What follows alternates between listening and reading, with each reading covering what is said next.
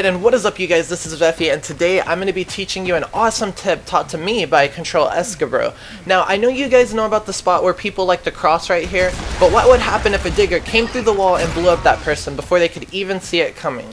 Now, this is the awesome thing that Escabro has taught me, and it is working so well for me in game battles, and I didn't even know about this. So if you guys could please take a second to subscribe to him, he's got awesome content on his channel, and he's partnered for a reason. So now, this is what it looks like from the outside, so that you guys can see. He's gonna shoot right there where he's pistoling, and the digger's gonna go through the wall and go under the barricade and hit the person. They won't even see it coming. They'll hear it, but it's not like you won't see it, so you won't even react from it. And this is so awesome because I haven't seen this before. So I'm gonna kill him real quick, get the digger, and show you guys exactly what it looks like from my perspective to get it.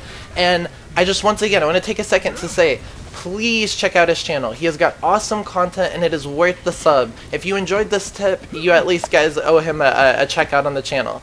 So this is what it's gonna look like basically.